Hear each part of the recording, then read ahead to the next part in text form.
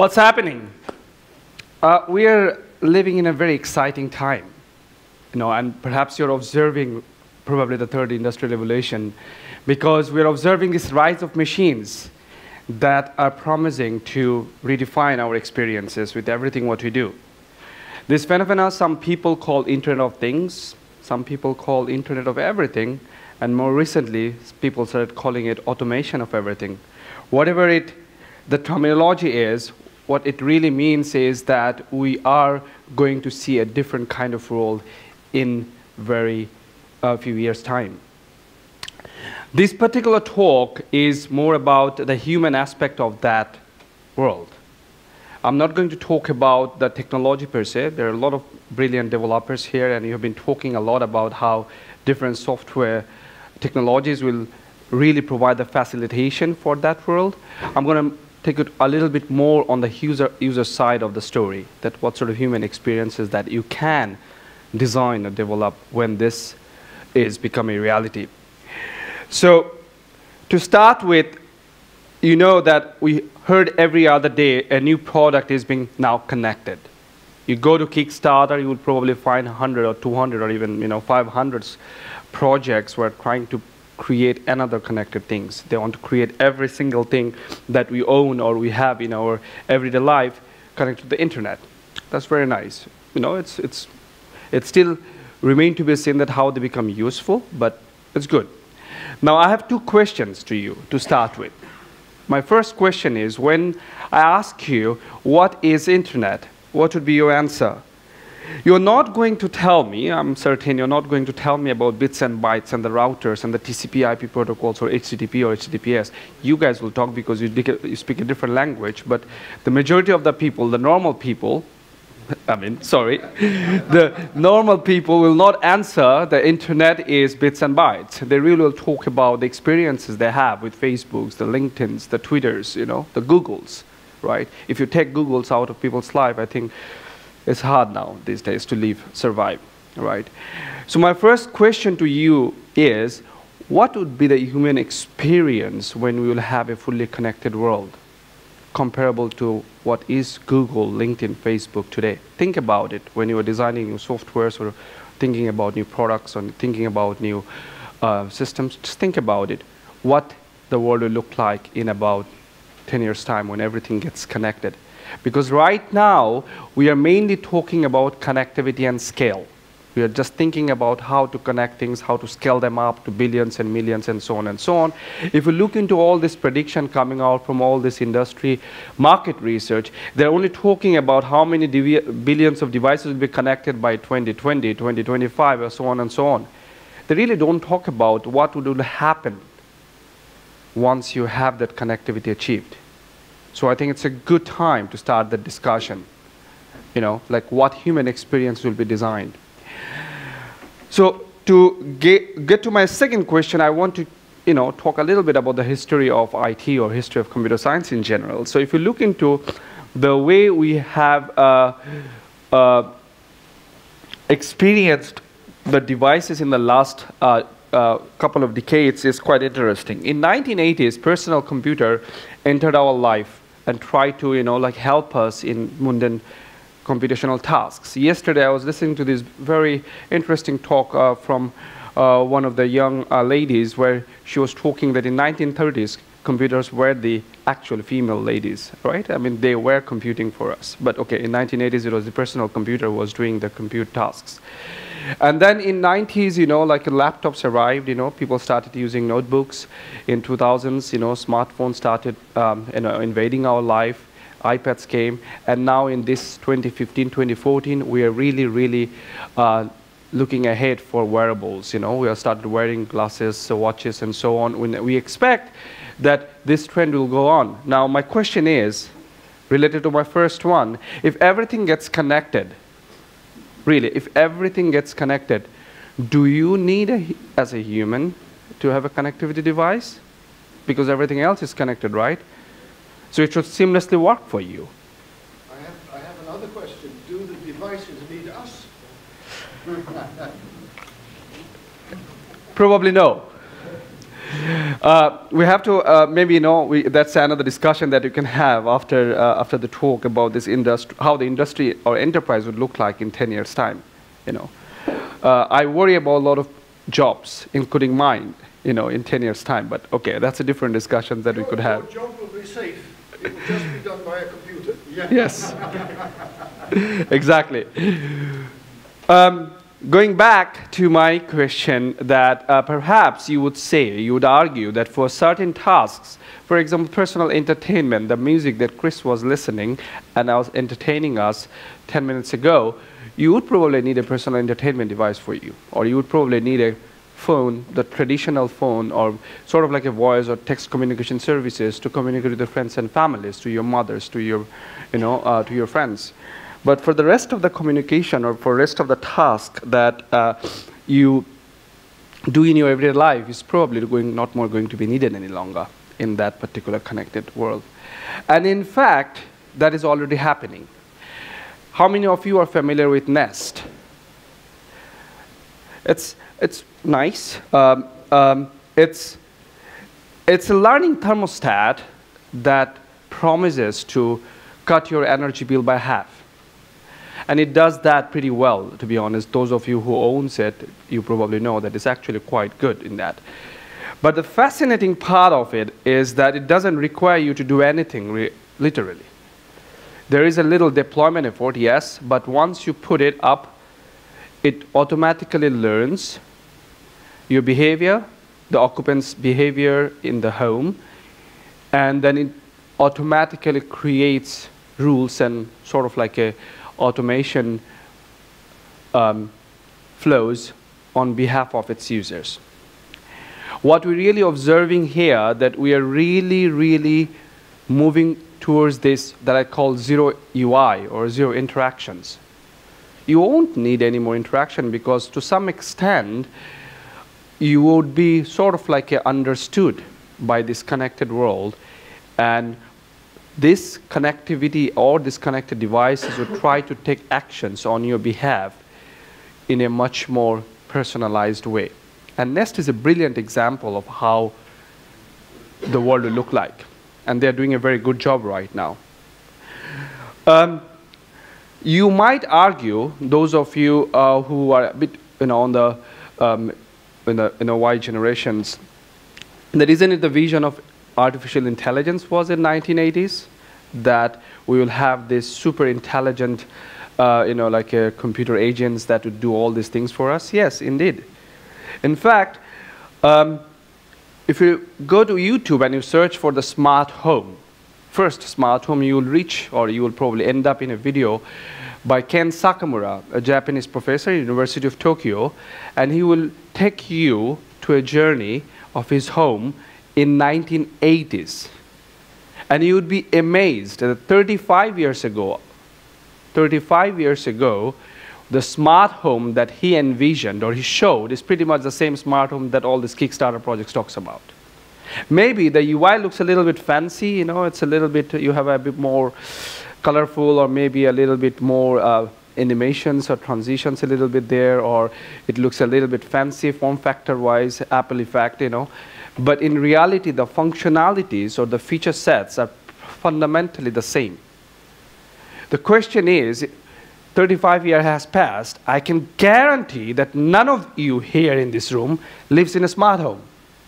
Forget about smart city or a smart enterprise or, you know, smart hospitals or whatever. None of you here lives in a smart home. Why?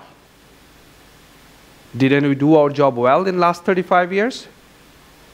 I think we did very good job. We did, as researchers, engineers, developers, we did pretty well, you know, that's why we're here today.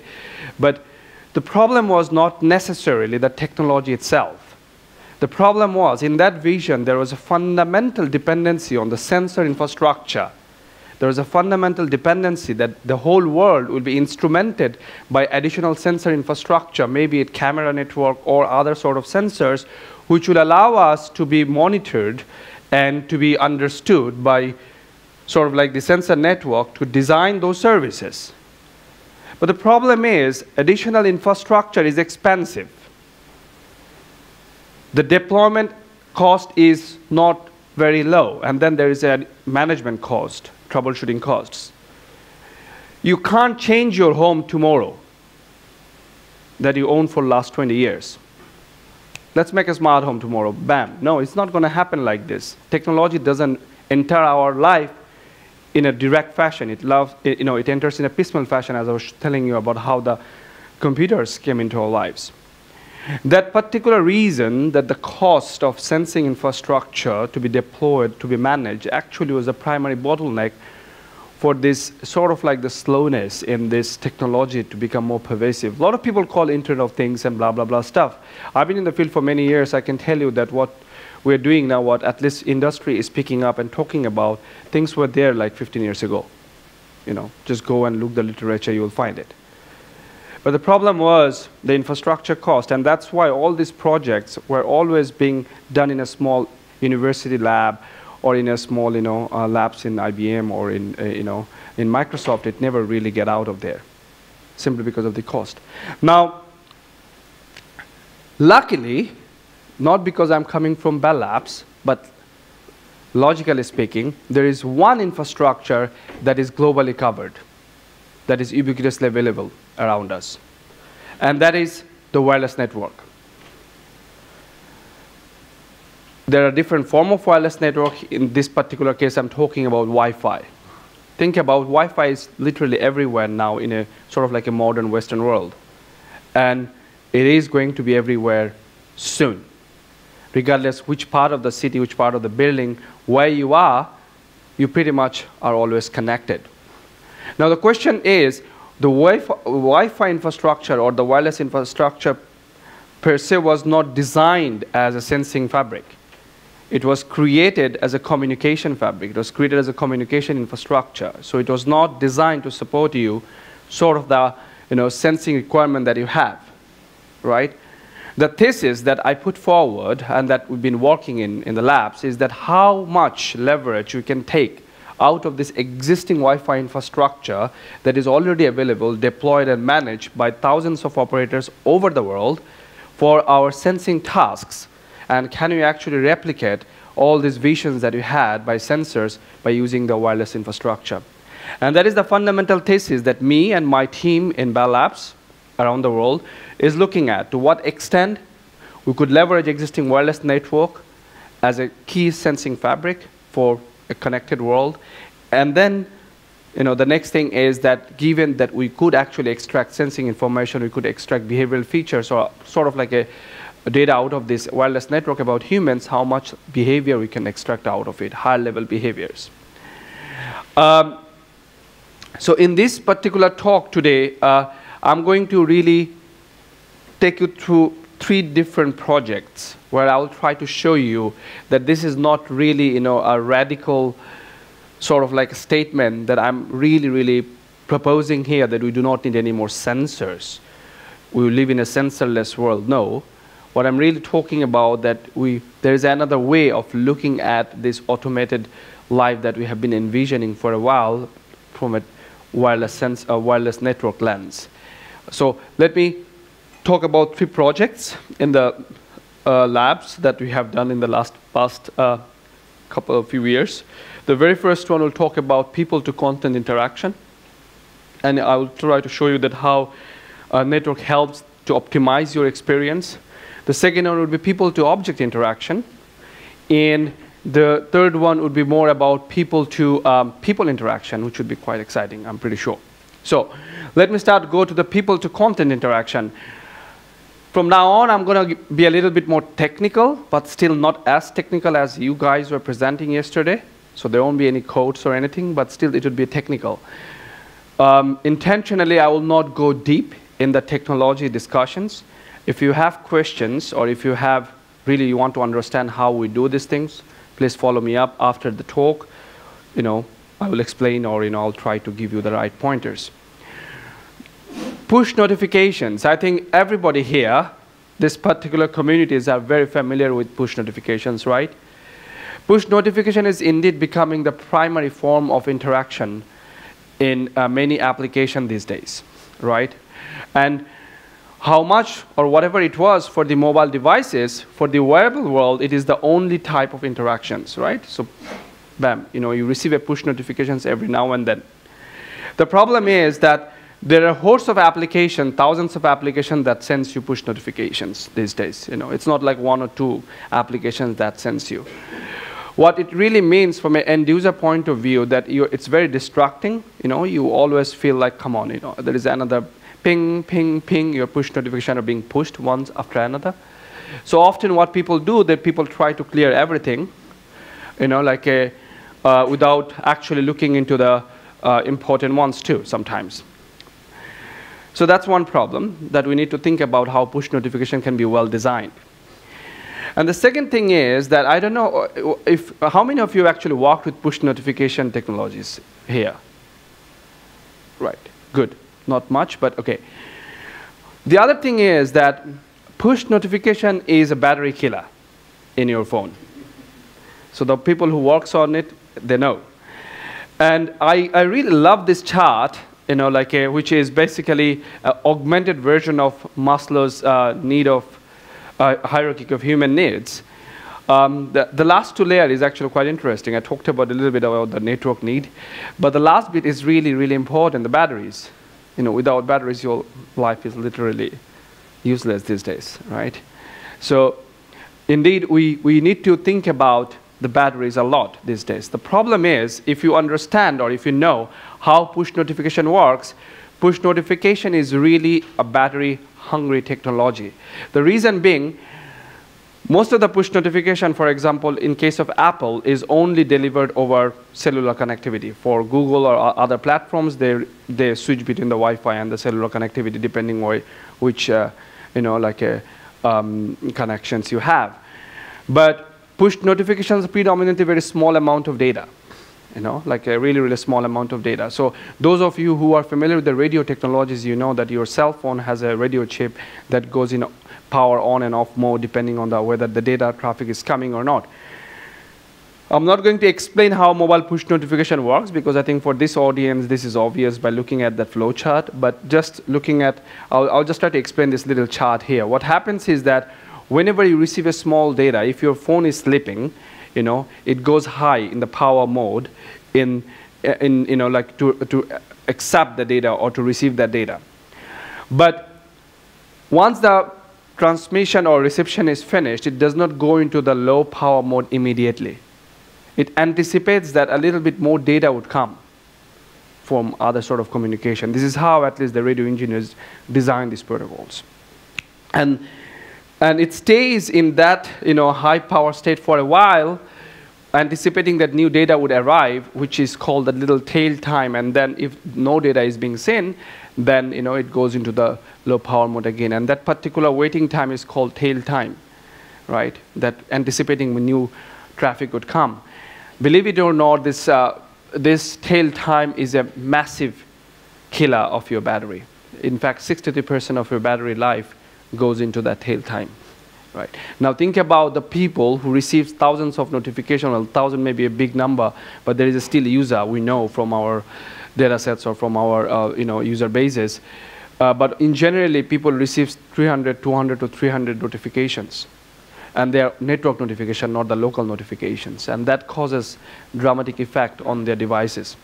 But the funny part is, if you look into this flow chart, that everything happens here, from the push notification server to third-party content provider to the mobile apps. Unfortunately, in the entire picture, the network is missing. There is no actual network being involved in the entire process. And the whole story for us is that can we actually bring the network into this entire picture and can see that how could we optimize these content interactions? Because it is only the network or it is only the operator who knows the set of your radios. Apple doesn't know, or Google Cloud Messaging Service do not know. But operators, whoever is providing the 3G cellular connectivity, they know the radio state of your devices. So it could be possible that if we bring them into this picture, there might be a chance of optimizing your content experience. That's precisely what we did. We created a learning technique, a learning algorithm that models network behavior of individuals in a personalized way. So we try to model the network behavior of your phone usage over time. Not going to the detail of the algorithm, but it basically looks into the past history and applies some techniques, sort of like it to predict what would be your next network activities in the coming slots, at the minute granularity, 2 minute, 3 minute, 5 minutes granularity. And if, when notification arrives, if there is an sort of like anticipation that you will initiate a traffic in 2 minutes or 3 minutes time frame, it holds the notification into the network end, base station end, and only allows you to piggyback it once a transmission is created from your mobile devices. That allows the device not to be on the radio upstate most of the time. With this little trick, we implemented it. We put it into the core network part of the operator network, and what we see that we could, on an average, we could save 15% energy of mobile batteries for average users. For very high-end users, those who receive lots of notifications, lots of engaging notifications, for them even we go up to 30 to 40%, right? Again, think about from an operator perspective. I tell you, you come to my network, I give you 20% battery life. I don't tell you how, but you say it's true. He gives me 20% more battery life. So these are little secret sauces that as an operator you can have for providing better user experience, right? And delaying your notification doesn't hurt, because if somebody retweets your tweet or somebody tags you in Facebook, it can wait 2 minutes. Of course, we have real-time messages, short messages that we pass through, but for those social network activities or like something not that important, semantically looking into the application types, we could actually delay that. Good. So this was my first case study where I tried to show you that network can play an important role in designing people content experience by learning behavior. My next one is more about smart object interaction, all these connected things that you see pops up, right? And the view is that they will have a lot of sensors, there will be a lot of things for you, and so on and so on. So the very first thing I think we need to really talk about, that nobody talks about really, that can we actually have a Google for this connected world? That I can find my things and I can find what are my things status is. Very simple thing, right? Because this simple search functionality creates opportunity to create many orthogonal services on top of it. Unfortunately, there is no search in a global scale exist simply because there is no sensor infrastructure that scales globally. You have to have your own tags, you have to have your own things, and blah, blah, blah, all this stuff, which makes things very difficult to scale up, like infrastructure that we had for the web. I mean, like Google or Yahoo, and so on. So in this particular project, as I said, there are, in the past we learned, people have tried to do such things, but it was always small scale, Zigbee or RFID or modes, and it never scales up. And lately you see all these Bluetooth tags coming up by this, many startups, right? I mean, one of the startups, for example, called Tiles, which picture I put here, but this the problem is they are basically defined by your smartphone range. So if you're just out of your smartphones, they don't work. Or they require cloud sourcing, which is very difficult to scale or to have like a right coverage and so on and so on. So here again the question is that if an object is connected anyway in the network, if they have the connectivity, can we actually leverage that connectivity to create a search platform for it? We could find out where the object is and what is the status of this object simply by looking into its movement in the network, right? Because if an object is moving, it's that it might be in the use stage right now, right? And that's a very common assumption that you can have that inference actually, right? For example, if your vacuum cleaner is moving, you know that it is being used right now. Now, the question is that can we actually detect those things? Yes. So in our labs or in the academic world, we have shown that by simply using the network, you could actually understand movement, precise human movement, object movement, very carefully.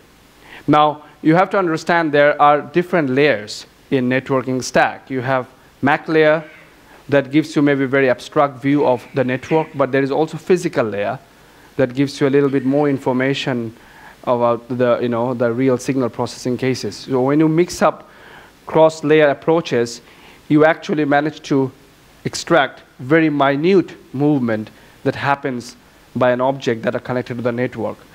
So we applied that techniques. So we created physical things which just have a radio chip in it, nothing else, simply a radio, meaning a Wi-Fi radio in it, and then those are being tracked by the home gateways, and then they are opened up for like a search services and so on. Here are a few experience design we have created after that, just a search experience. For example, you could search for whatever things you have. You can find out what they are right now and what are their states are. You could find out sort of like a timeline view that where are those things where, how many times they were used, and so on and so on. You can find sort of like a summarized view of your things. So very mundane services, just like a simple search. When you search for Google something, all it gives you just a list of things, list of pages that matches that keyword, right? It's simply like that. But the power is that it scales globally. Everything that has a single radio will work. Okay? And it will create not only the location, but also the sort of like the state information by simply looking at its minute movement pattern. And again, we apply both MAC layer and fine layer information to basically deduce that location and the movement information.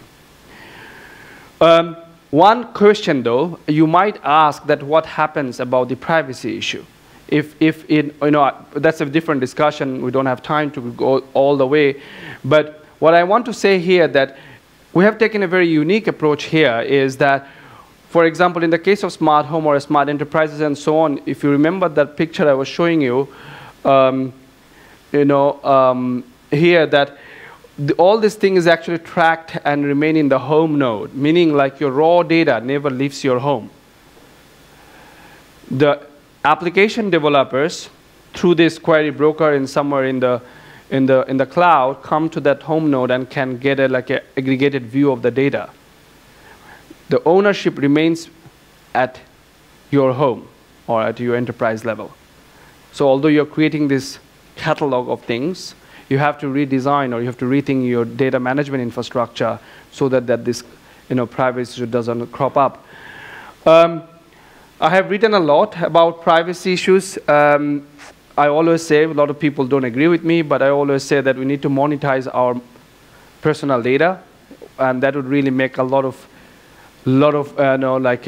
buzz go away about these privacy discussions. I know in the West there is a different view, but I always say that if you include Brazil, China, and India, you can literally have your product at the billion scale. You don't need the other part of the world. Well, you need, they will just follow. And you look into Alibaba, you know what I'm saying. And in that part of the world, really, like if you monetize the privacy, you monetize the personal data, you don't need anything else. Trust me, I'm from that part of the world. Give people opportunity, they will give you everything out of their life. Good. So that was my second example where I wanted to really show you guys that how you could leverage simple wireless network for creating a unified or universal scaled search platform that will allow you to create orthogonal services on top of it. My final one is more privacy sensitive, but it's also very interesting. It's about people-to-people interaction. But I'm pretty sure you're going to like it. We can have a nice discussion about privacy issues after that, but I think it's, depending on where you look into it, but it's a very nice technology. So we have a project called Quantified Enterprise, where we try to monitor human-to-human interactions. We try to monitor how people interact with others. Kind of like a Facebook or a LinkedIn, but in the physical world. So, and we do it by sort of like a wearables. So you wear something, and we allow people to basically, be monitored and tracked. Now, tracking people is not new. So in 1992, Andy Hopper from University of Cambridge created this active badge. Unfortunately, it didn't work that well because, yes, that privacy thingy. People were really not feeling good to be tracked and monitored in their workspaces. And I don't like my bosses looking at actually what I'm doing, how many coffee breaks I'm taking, how many times I'm going to toilet. I just don't like it. Yeah, that's true. And I think the social perspective, the social norm was different 25 years ago. What happened now, right? So we have this living in so-called like a life of sharing. Everybody tries to share everything of their life, especially if you look into these young generations, the millennial generations. I don't think they can actually resist sharing anymore, right?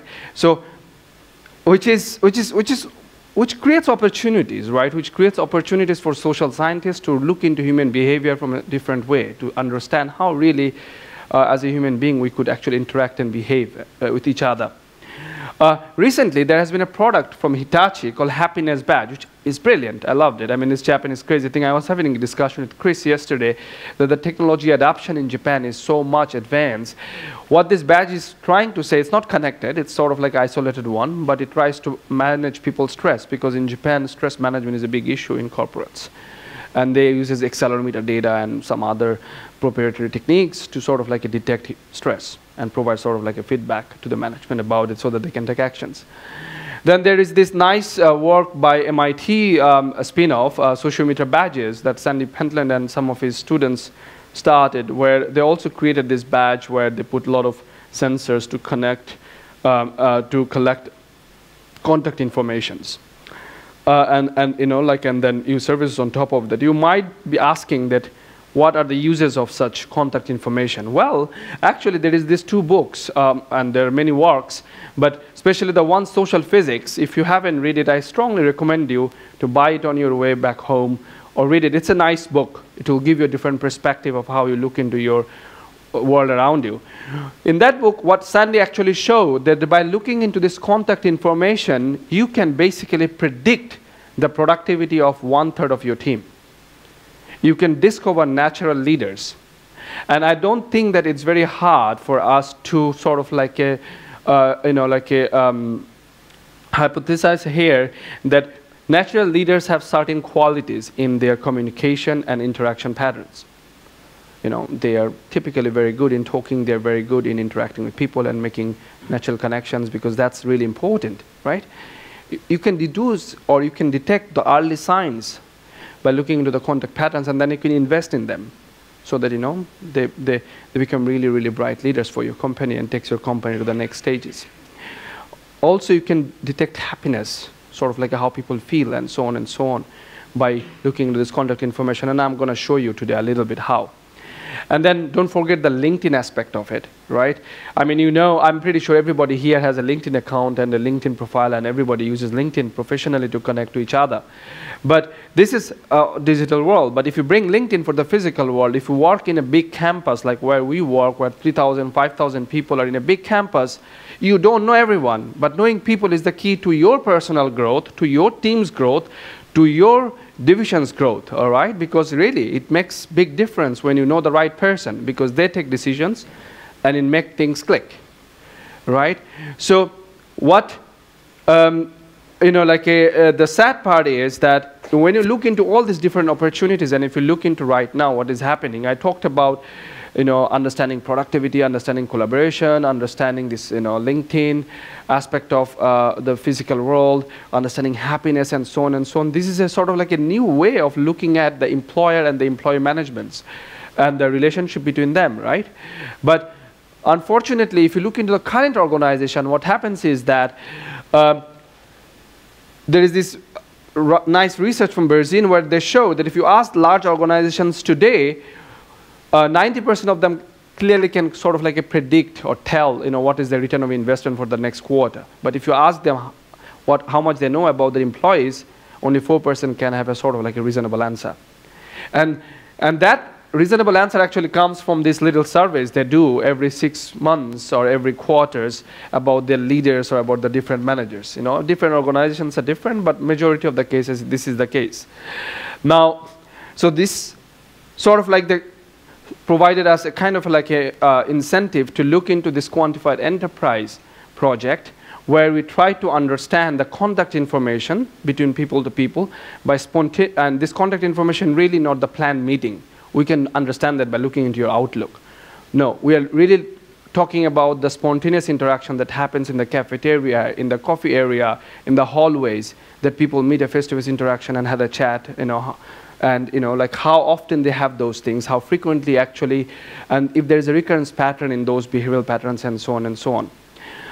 And once you know that, you can provide sort of like a interesting opportunities for multiple skills. For example, the very first stakeholder is the building managers. I mean, it's very obvious, right? If they have a very good spatio-temporal heat map of the people's movement pattern, it will help them to do a bit better, you know, like a maintenance and a more predictive scheduling of their workforce and so on.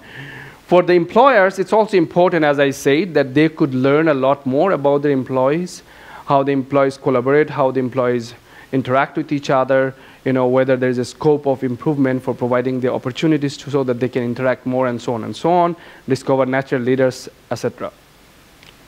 But the interesting point is what it brings for individual employees, right? What it brings to them. What we really found, or what we showed, that actually there is a quite interesting piece for individuals too, because everybody wants to grow. Everybody wants to have the opportunity to grow in the organization. I mean, that's a typical human nature, right? So you could provide these little hints and little opportunities to individuals to interact with different individuals and provide sort of like quantified feedback that allows them to basically have a better opportunities for their personal growth of their personal network in the company, and so on, and to some extent sort of like having a reflection of their behavior in the workplace. Right now we're living in this so-called, you know, like a activity tracker's life. You know, everybody wants to track everything, but that's more like your physical activities, but this is, we're really talking about our workspace activities and so on. So again, we build a system. The system is purely based on no sensors, only a connected device. So we have a smart badge. I have one of that in my bag. I will show you in a bit, which is being tracked by the indoor wireless network infrastructure, in this case Wi-Fi, and then we apply our magical technologies basically to deduce interactions. The very first one is basically face-to-face interaction detection. You know, so what we do, if you know, I mean, I'm talking very abstract way here, but I think you will understand. But if you want to know more, I can explain later on. When you have the location of two individuals or multiple individuals, you can really create a small co-location things, right? That 3 people are together within 1 meter or 2 meter vicinity, 5 people are together. And then we borrow theories from social science. In social science, human interaction has been defined in many interesting ways. For example, there is 2 parameters, the size of the group and the duration of the group. And the volatility of the group, which is a combination of these two, is actually quite interesting classical features that you can apply to kind of like separate a co-location from face-to-face interaction. You know, so there is a face-to-face interaction, and there are different type of face-to-face interaction that 2 people suddenly meet, and then they had a chat for like 5 minutes, and then they go away. 2 persons are talking, then 1 more person comes in, this kind of stuff, right? So you could apply these social sciences, you know, we are crossing boundaries here, but when we bring those theories and apply it to a co-location, we actually managed to extract quite good face-to-face interaction. And we found that we could actually cover 60% of the interaction that happens in a face-to-face way with 90% accuracies, which is basically the first layer for us, for our inference engine. And once we have that face-to-face interaction detected, we could actually have a physical network, physical social network, but this physical network, the link is really between people to people here, is their interaction intensity, right? That how often, how frequently, how regularity they maintain that connectivity link. And once you have that, you know, like a affinity graph, you can do crazy things. You know, you can understand one's personality type. You can look into how interactive the person is by looking into these historical patterns that allows you to basically deduce that a person is ambivert, extrovert, you know, like how he actually behaves. Now, it is true that for enterprise environment, for certain type of job requires you to behave certainly. So you need to make that sort of distinction sometimes. But in generally, it gives you a good approximation of how people's personalities are. And then the next thing is more scary, that you can actually deduce personal health or mental health of an individual by looking into their physical activity patterns. As I said, that the movement carry minute information about your activeness, how active you are, right? And once you have that activeness data and you apply it to the clinical psychology theories together with the personality types, what you really get is how you're feeling today. And I think we all know that when you are sad, you don't want to move much. And there is basically a very strong correlation, again, based on clinical psychology's established theories that show that how physical activeness has an impact on mental well-being. Now, you might ask that how accurate it is. Well, it's not that accurate. What we have found is not that we can do it over like 100% accuracy, no? It's like a 60 to 65%. But the good thing is that you do not need to know an individual basis way. You can have a collective view. You can have how your team is feeling, or how the entire unit is feeling. And when you aggregate different data points, you kind of like substitute this error that you can have when you look into individual basis. And we are not interested in, per se looking into individual basis, but it's more about the collective health or collective climate in the organization that we are really care about, right? Again, the beauty of this thing is that if I tell you that from network signal I can tell someone's happiness, you will tell me crazy. But I think I just explained to you or opened up that you can basically do this when you look into multi-layer, inference techniques. We build applications around it, on top of it. This service is being used in our organization for almost 1.5 years now.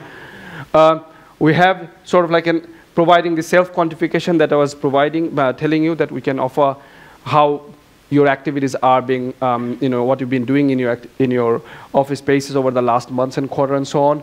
We provide you this face-to-face interaction timeline, which is very interesting for this kind of events. Think about it. You meet people, physically meet people, you might forgot to exchange cards, but after a while, you can look into your timeline, you can find people, and you can connect to their LinkedIn or whatever profiles and so on. You can have the real-time contacts of your network, what today physically on the online world, Facebook or LinkedIn does, but here you are really doing on a physical basis. So you can tell me, I know Mike, and Mike knows Mark, and they're very good, and Mark is a very important guy, probably the CTO of the company, and I'm sitting here, and he can say, yeah, you can go and talk to Mark, referring Mike, this kind of thing is actually very important. Once you're in the enterprise world, you know that these things are critical for your personal growth and so on. And then, of course, you can have these mundane activities of locating people and colleagues and so on. The last one that I want to really show is actually about the mood or healthness of our saying. So here you see that we basically provide lab scale. We don't even go to the team scale, right? We don't even want to do that because we have found that through our qualitative studies, there are implications. But when you just try to say that how the lab is feeling today, we provide you this sort of like feelings that, yeah, lab is very excited or happy, or they're very stressed out because president is coming next week. Everybody is like stressed out with the demos and so on and so on. We can have sort of like a nice playful interaction. For example, this is in our office in Antwerp, where you see this like a mood lamp that changes its color every now and then depending on how the lab is feeling, right? So this is sort of like a more engaging experiences. So we learned 3 things. I mean, yes, it's true that it is very privacy invasive technology, right? But as I said, that we are in a very changing technology landscape, right? So we might have to rethink, what privacy means to us. And what we really found that when you give people the right opportunity to personal growth, providing relationship informations and relationship recommendation, they're basically willing to provide this little piece of information of their movement in the workplaces that allows them to actually have better relationship. What we found that they like to have subtle hints. Don't really tell people to do what, but provide opportunities that maybe, this Docker team is in the coffee area and they're having discussions. Not necessarily you have to mention a specific person, a specific theme all the time. So you have to balance out sort of like the personality of the individual and what sort of personality that individual is, and provide recommendation the right way, in a subtle way. And as I say, that opportunity at the right time, at the right moment, creates a big impact of making people more engaging with this sort of experiences. Now, before I finish, I just wanted to say that this is not a crazy view that I'm asking people to wear these badges. So Gartner recently predicted that by 2018, 2 million people will be required to wear health and fitness tracking devices as a condition of their employments. And I think it's quite all right, you know, like everybody's wearing tracking devices in their bodies these days. Now, if you just have to look into the legislation and the privacy framework, that how this data is being used and whether this data is useful. But I think this is not a very radical prediction. I talked primarily in this last piece, people-to-people interaction, on a very sensitive, what is it called, domain, enterprise, because enterprise has a lot of issues, legislation issues and data protection issues, and people are not comfortable in these things. But the technology that I showed you, by using wireless network to deduce very high-level behavioral features of human, is actually quite useful for many other application areas. For example, you might not be interested in paying for knowing the health, mental health of your employees, but you are very interested to pay money to know the mental health of your customers, how the customers feel when they're in the work, in your shop, or retail, or in your whatever business you are at. You can do the same thing by providing these kind of badges, and you can see that how they interact and kind of like get a sort of like a perceptive feeling about their well-being. We just came out of Web Summit last week or 2 weeks ago, where we tried to put these badges into some investors and startups. We'll actually cover 120 of them. We gave them this little, the thing, that badge you wear. And we managed to found quite interesting, well, we haven't, it's a massive amount of data, so we haven't have the time to look into it yet, everything. But from a little look that we view, it looks very promising that we would be able to manage Web Summit, help Web Summit to to design their like conference experience much better next year. And simply all they had to do is to wear these little badges, which is nothing but just a Wi-Fi chip in it, right? And if you look in the form factor, it just looks like a credit card, nothing else.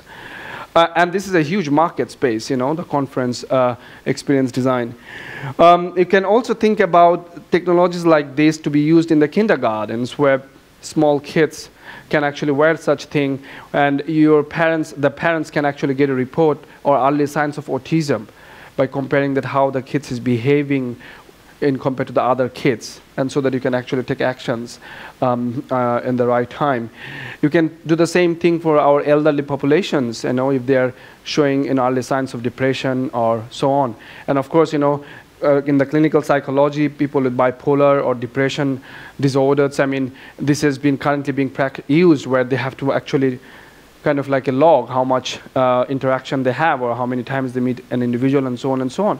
If you automate those things, that will actually create nice clinical reports that would help sort of like a predictive healthcare in a much more useful way. So to conclude, I basically tried to show you that although wireless network is used as a communication platform or communication fabric, there is other ways of looking into wireless network, Wi-Fi network to be specific, and to design sort of like the experiences in this connected world. And I tried to show you three examples: people to content, people to object, and people to people interactions. I talked a lot, but this is work of some great people. If you are in the academic world, some of these names are very famous, much more than me. And I would like to thank all of these my genius team members who actually did this work. Good. Thank you. I would be happy to take some. Yes, let's take a couple of questions. I go around with the microphone because as we're recording, it would be nice if you could use this microphone, please. Yeah, thank you very much. It's a fairly well-known fact that when you measure things, particularly when measurements are used as targets, that people start focusing on the measurements on the targets. It changes their behavior. Have you noticed that, particularly in your last example of the people-to-people interactions? That's a very good question. Yes and no. The thing is that you need to provide, in this particular case, a long-term feedback of individuals' behavioral pattern, I mean, to monitor sort of like behavioral changes, right? So in that case, yes. If you offer people a feedback of their last 1 year of experience, interaction experience with different individuals, and try to quantify it in comparison to the rest of the organizations, they do say, I cannot claim that, you know, we proved that yes, there is a certain behavior change, but the qualitative studies, again, it's qualitative studies that you have observed, and sort of the quantitative interaction, just by looking at the number of interaction, yes, there are certain peaks where we see that once started people using the service, they started getting feedback, there is a certain change in their number of interaction that happens, for example, before they had this opportunity of getting the feedback, and once they started having the feedback, there is a certain change you saw. But whether this is long lasting or this is an effect of just a new technology introduction, and whether this behavior change is actually positive, we still have to verify.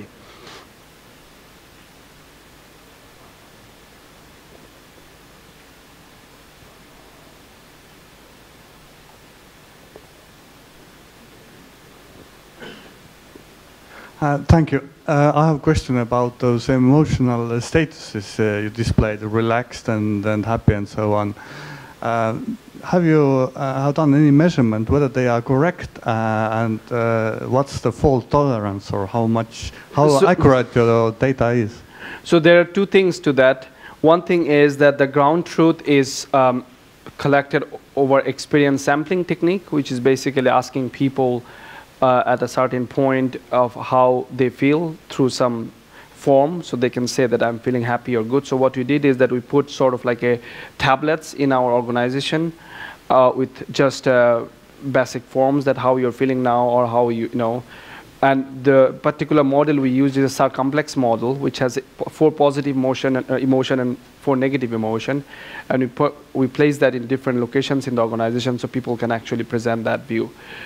And then when we did a more controlled evaluation, where actually we tried to go to each individual user every time we see a change to verify that whether it was correct or wrong. One last question. I'm coming. 1 second. You talked about battery life. What's the battery life for this badge if you use Wi-Fi? Good one. It depends on the type of processing you would be doing, right? So at this point, what we do is we use MAC layer, so we don't use any TCP on this badge. So we just use MAC layer probes, wireless. If you're familiar with Wi-Fi, you know there is a management frame, where in the management frame they send Wi-Fi probes just to say, hey, I'm here, who is my, where is my gateway? So we just use that particular signal. If you send this signal every 15 seconds, which is a reasonable window for doing this kind of contact information processing, we get about 7 days. With a scheduling in it, meaning you have to turn off the badge after 14 hours. So we assume that you will have 14 hours maximum in the workplace. So then you can get about a week maximum. Well, thank you very much. Fahim, thank you.